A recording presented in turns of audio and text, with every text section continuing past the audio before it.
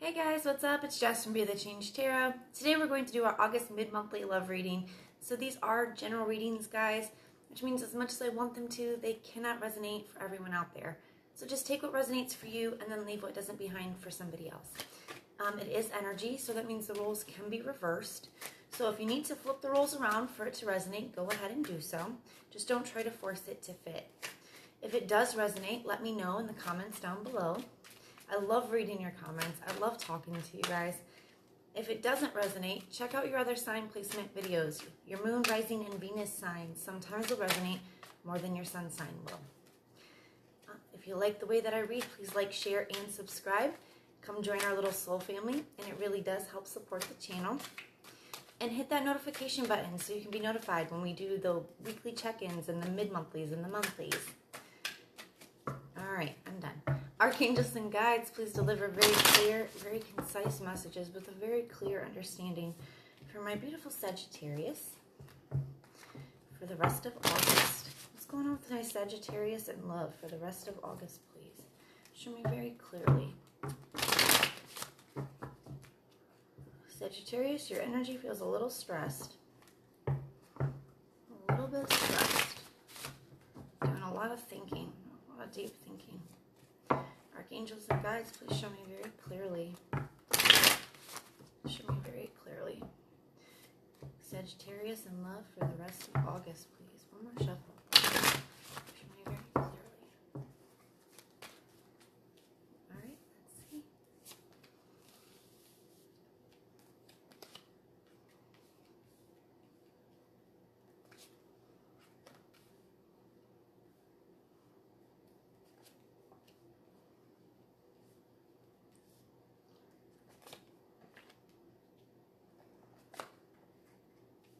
Showing up in your reading. I love this.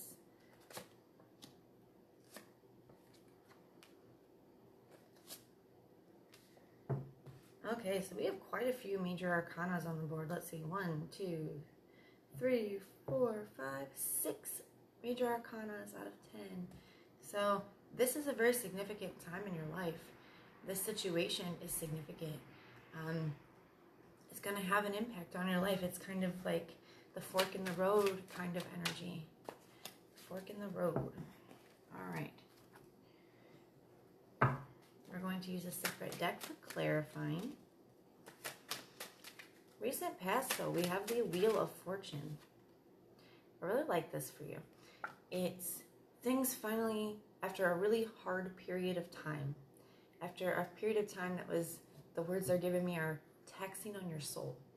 It was hard for you emotionally. After a period of time, you know, things finally started to make a come around. You finally started to feel better. The energy lightened up. Oop. Yeah. So in the recent past, either you left somebody out in the cold or they left you out in the cold. Either way, whether you had to do the leaving or they left you, it was, you know, a situation that was very hard for you. Either which way it went, it was hard for you.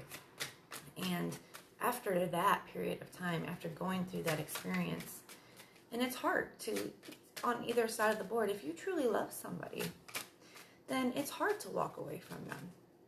It's hard to cause them pain. And if you really love somebody and they walk away from you, you know, that hurts.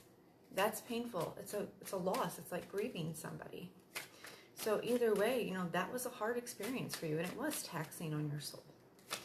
And there was a lot of lessons brought from that. But the wheel turned. The wheel turned forward. Things got lighter. Things lightened up. The energy shifted when it started to clear, when the fog started clearing, so to speak.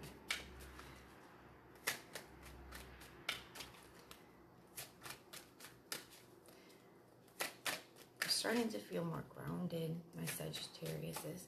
Starting to feel like you're at a place where you're taking care of everything and you're doing a good job, whether it's at work, whether it's at home, with your children. Self-care. They're telling me self-care too. Wow. So King of Pentacles, really just, it's kind of like the super mom, super dad energy. You know, Superman, he can go to work, he can come home and take care of the house and take care of the grass, and he can take care of himself on a mentally, emotionally, and spiritual basis, and everyone around him, you know? It's a great energy, and you're starting to feel like that. You're starting to feel like you got it together. Really good and strong on your own.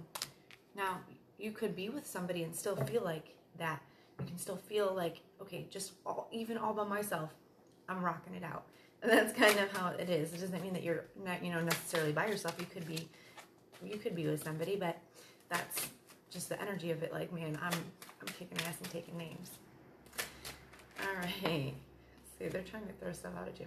Yeah, feeling really passionate, really independent, really fiery. Like, you have goals, you're going to crush them. And feeling very attractive at this time, too. Feeling really good about yourself. I like it. More fire energy. You're showing up as yourself in the reading, and I love it when this happens, because it means you're standing in your power, but it also means that you have a certain amount of power, all of the power, really, as to how this situation comes out. You are in your power. You're showing up as yourself. Sagittarius, temperance. It's also about healing. It's about inner guidance. It's about being divinely guided. So you've been put through the ringer. You've been through a lot emotionally, but you're standing, you're feeling strong, and you're feeling in your power. You know that you're being divinely guided. It doesn't matter if where you're at right now is not where you want to be. You know you're being divinely guided to where you're supposed to be. There's new opportunities, and there's new beautiful stability coming for you. And you know that. Your inner being knows that. Whew, this is nice. I like it. I like it a lot. So right now you're wanting to go after the stability. You're wanting to, it looks like you want to make an offer to somebody, to be honest, I'm a Sagittarius. But you're trying to use your intuition. So there's somebody that you're looking at. There's, it could be somebody that you're with currently. It could be somebody new. It could be somebody from the past. And I only say that because in your immediate future, we have the Page of Swords here who's looking over at the past. And, this is kind of like a wondering, a spying, kind of seeing what they're up to kind of energy. So there's a part of you that wants to make an offer to somebody, wants some stability with somebody, wants to go in a new direction with somebody, but you're trying to use your intuition. For some reason, they're telling me that you feel like it's not the right time. It's just not the right time. There's timing at play here. And that makes sense because you are being divinely guided. So if you're really listening to yourself and you're tapped in and tuned on, you'll know when the right time is. And if it doesn't feel right, then you're probably right about that. But you do want to talk to them. You want to talk to them. At the very least, you want to have a conversation. And maybe it's to clear the air. Maybe it's just to, make amends. But you definitely want to have a conversation with this person. And it does look like it might be the person from the past. You're finally feeling really good on your own. And it looks like they are too, because they have the Chariot. So they're moving forward in their life too, in a really positive, beautiful direction. You guys are both at amazing places since this ending. And it looks like, for some reason, that's leading you to want to have a conversation. Maybe to clear the air, maybe to make amends, maybe to just share, get closure. But you haven't. You're listening to your intuition about that. For some reason, your intuition is telling you it's not the right time. Tell me about this Page of Swords, please. Why is the Page of Swords here? So this is you looking back at the past, wondering, wanting to talk, wanting to communicate. But at the same time, you had to get yourself really emotionally detached from this person. You had to cut them out to, and put up boundaries. Even if they left you, you still had to, you had to emotionally detach. You had to set up these boundaries with this person. And a part of you is afraid to let that barrier down now to speak to them. Even if it is just for closure. Even if it is just to, see how they're doing because you still care about them. There's a part of you that's afraid of unemotionally detaching, to opening that door up again. Because there's so much that you don't know. You don't know how they feel. You don't know where they're at with things. You don't know if they even want to hear from you. And this is why the moon card is coming up as your challenge. The moon holds things from us. It keeps things from us. So there's just a lot of things hidden from you. There's a lot of things you don't know. And it's really making you not sure what to do, especially this Two of Swords here. You can't see clearly. You don't have all the information. You're not sure if it's a good idea. You don't know if you should reach out.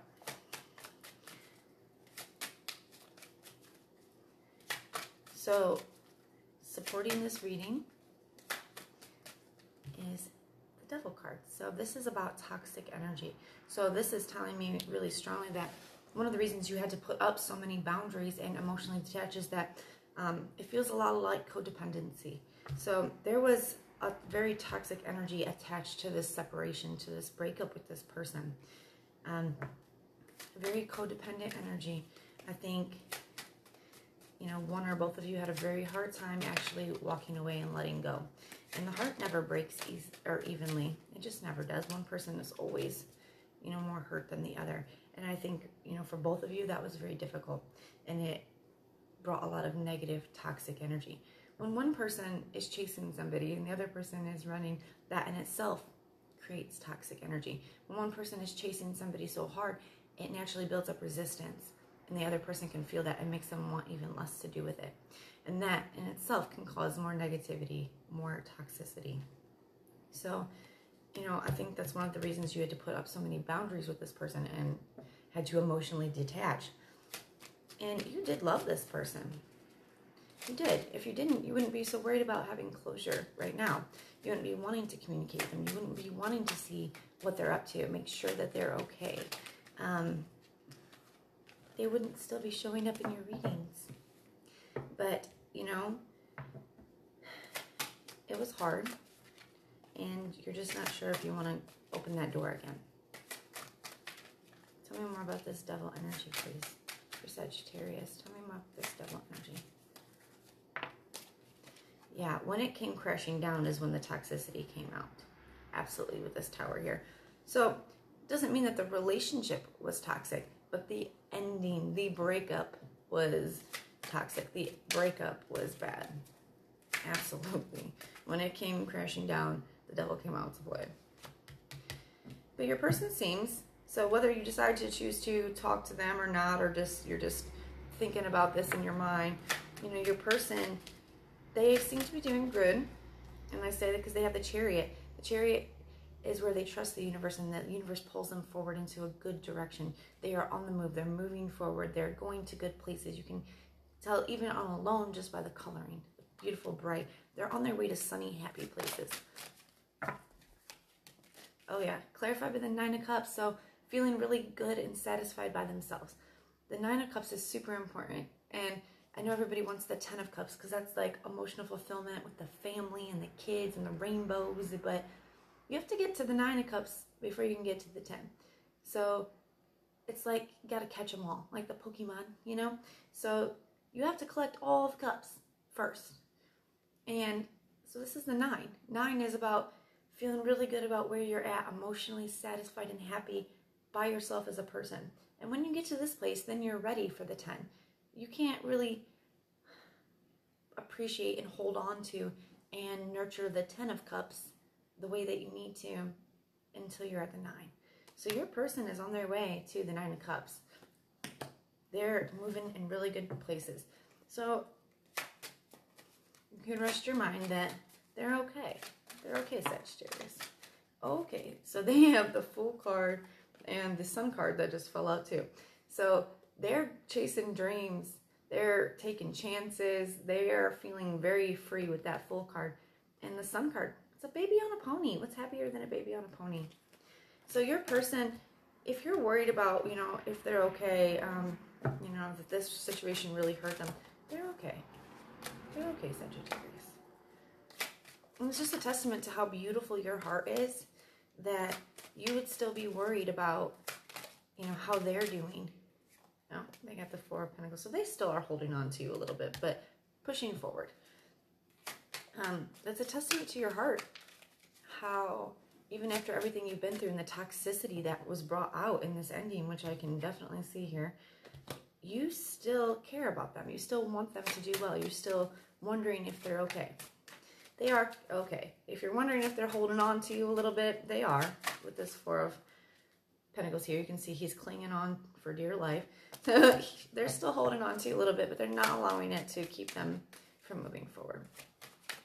You're feeling you want to be successful in life, in relationships, and showing up there. You want to feel confident and you want to feel good about your choices. That's what we have the Six of Wands here for. More fire energy. I love this.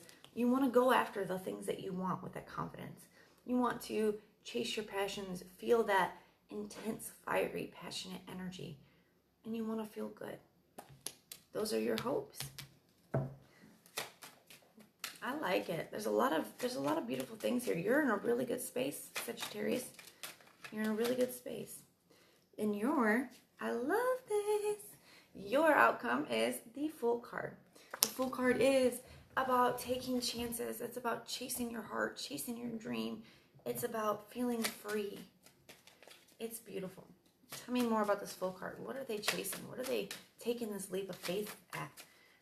It's also a leap of faith. It's seeing what you want and then taking that chance, having that faith that it's going to work out for you. Tell me more about this.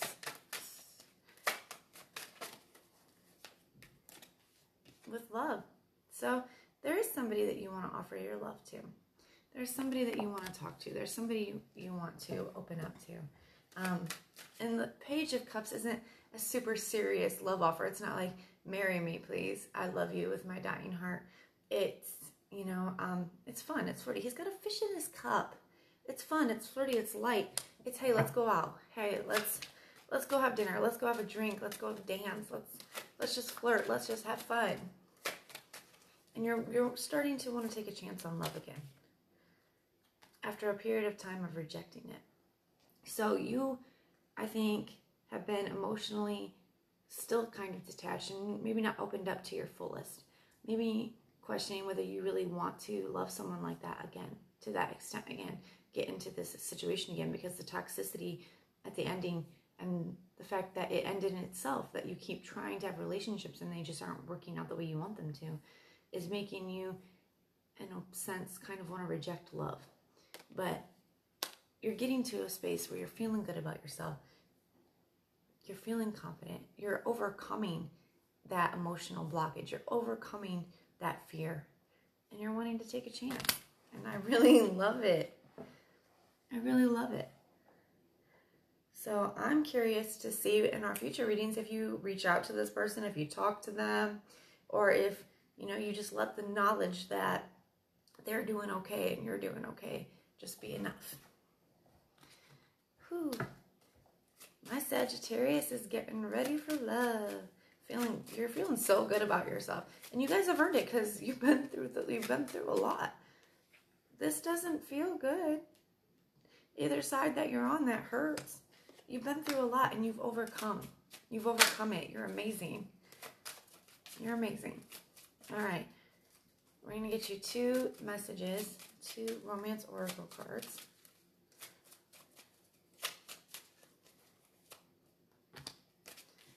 Children, your love life is being affected by children. So one of the things, like I said before, you could have had children with these. Yeah. So you could have children with these people or with this ex person, or, maybe you're meeting somebody who has children, or maybe you just have children and that's one of the factors that you're thinking about with getting in a relationship is, I don't want to keep doing this with my children. I don't want to keep involving them with people. Or maybe you're meeting somebody who has children. You guys are going to have a blended family. It's beautiful. See what else popped up for you. Getting to know each other. As you reveal your innermost selves to each other, your bond deepens. So this is about, being able to be very vulnerable and open with somebody. And when you have those fears because things didn't work out in the past, that can be hard to do this. So Spirit's saying, if you're going to take that leap, be a little bit vulnerable. Open yourself up. Open yourself up. All right, we're going to pull 2 Moonology cards. I love these. They're so specific. That's why I like them so much. Yeah, very, very, very clear messages.